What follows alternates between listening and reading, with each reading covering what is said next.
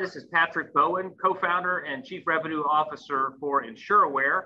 I'm joined today by JJ Bowman, head of distribution strategy and operations at John Hancock. And today we're going to discuss how a small change in the Consolidated Appropriations Act of 2021 is having a large impact in the life industry as it pertains to Section 7702 of the Internal Revenue Code. So welcome today, JJ. Thank you, Patrick. Great to be here. Great. Well, we'll just jump right into it. How have the new Section 7702 limits affected product development plans there at John Hancock? Well, it certainly did affect our product development plans, but I think I'd start by saying that the change is very welcome news for customers and I think agents and BGAs. And it's especially welcome news for anybody who is purchasing or selling an accumulation product. We have adjusted our product development plans accordingly based on the news of what happened with 7702. And maybe I'll just give a little bit of a debrief on what actually did happen.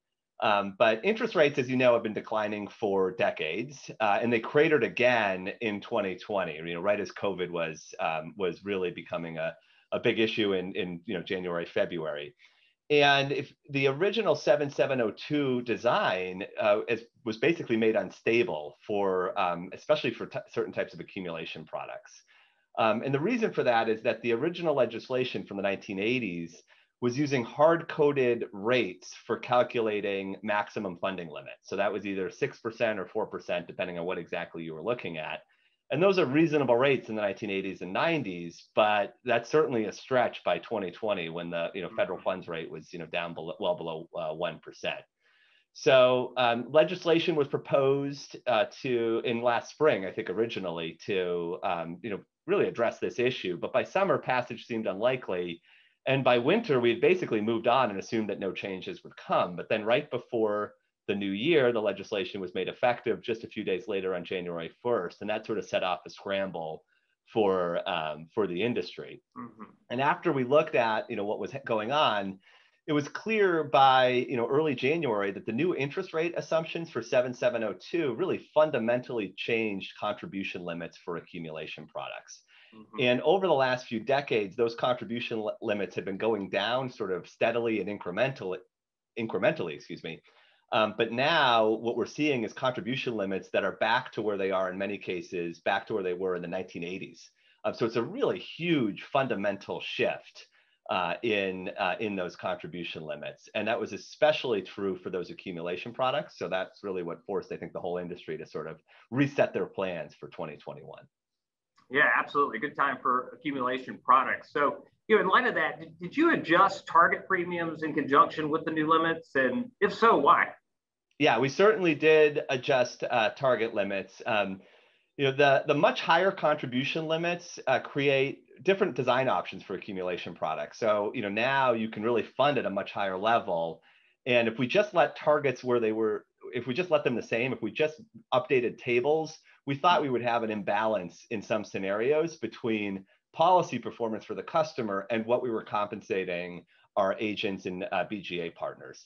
And it's really always a trick, it's actually probably the most fundamental trick in product development is to make sure you have the right balance between what are we providing for the customer, what are we, how are we compensating, the intermediaries and the producers who are selling it, and what are the company's profitability goals? And especially in this really short timeline where we didn't have the rest of the market to react, we really had to try to figure out what is that right balance. And I'm very pleased with how we managed it. Basically, what we did is we added an enhanced target for cases that were funded at a certain level. So when people funded at a certain level, we're actually going to pay agents more. And that really helped us restore the balance for when customers choose to fund at those maximum levels. So in the end, we really were able to improve performance across the board for customers. At the same time, we're able to, I think, compensate agents and BGAs fairly.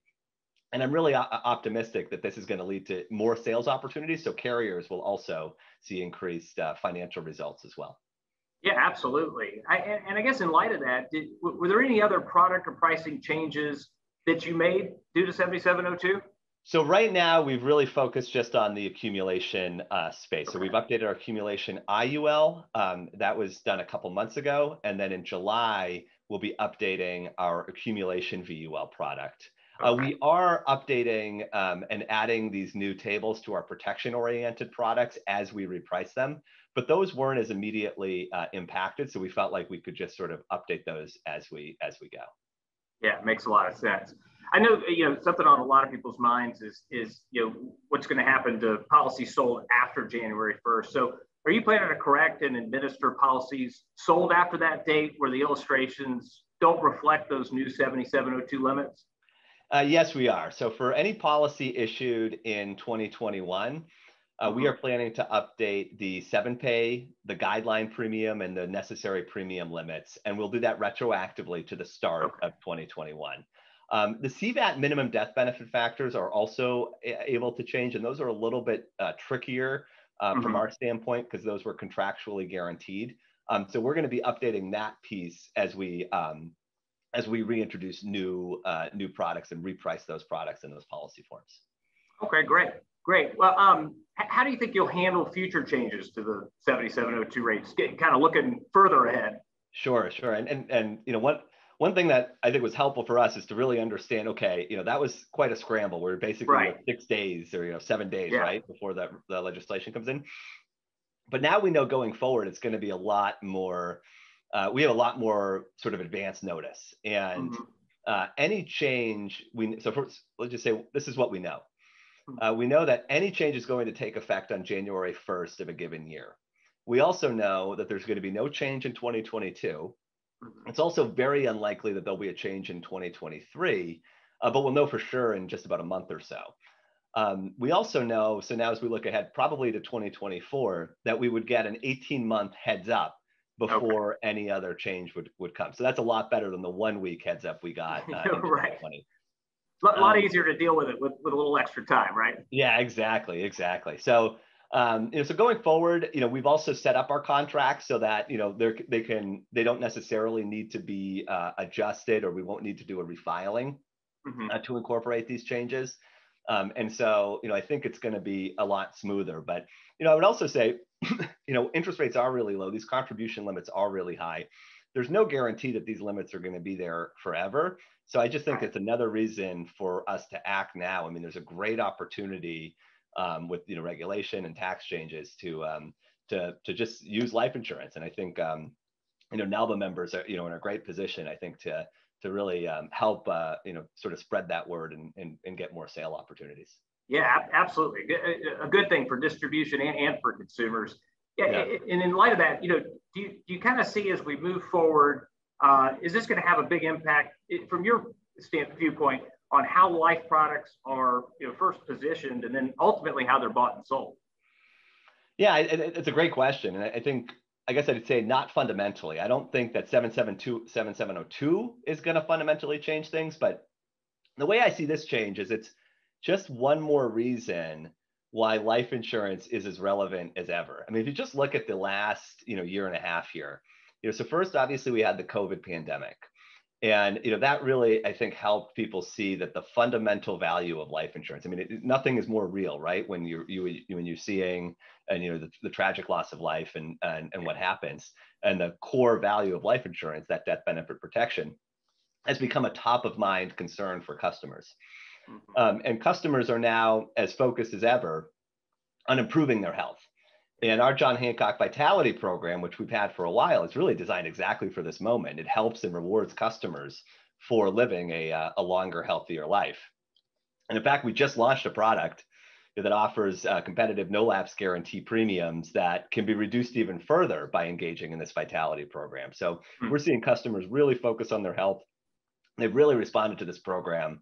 And customers now have these really competitive no-lapse guarantee premiums, and they, in some cases, can reduce those guarantee premiums by more than 20% by engaging in the program. So I think we've really tried to meet the moment in that factor. So first, you have customers focused on their health. Second, we have a new administration, and that administration, plus all the spending we've done in the last few years, is really making increased taxes a likely outcome. And I think customers are seeing that too. And life insurance as an estate planning and wealth transfer tool is going to look even better.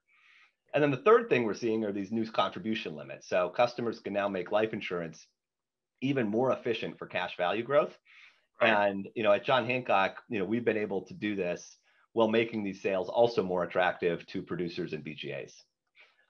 So, I don't think this will change fundamentally how life insurance is bought and sold, but these big factors, the customer focus on health and mortality, tax changes, higher contribution limits, I think are a real tailwind for our industry.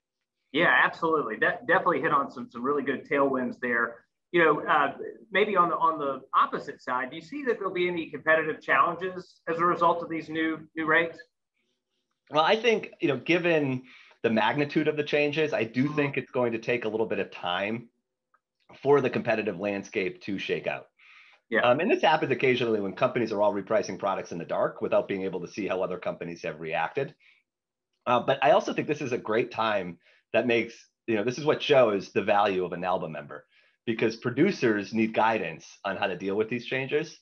And they need to, really talk to some experts who are going to be able to understand all the factors that are going on, whether it's 7702 or who knows what it is, to make the best recommendation for their specific situation. So I'm not sure I see competitive challenges. I really just am really optimistic about what this means for life insurance companies and third-party distribution.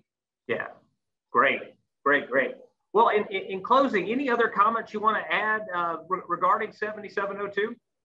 I don't know not necessarily about 7702. I think what I would just say is, thank you to all of our members. We distribute insurance exclusively, through third-party distributors, and we really rely on new NAILBA members to help get these messages out, and we're committed to creating these best-in-class products and best-in-class solutions for producers and customers.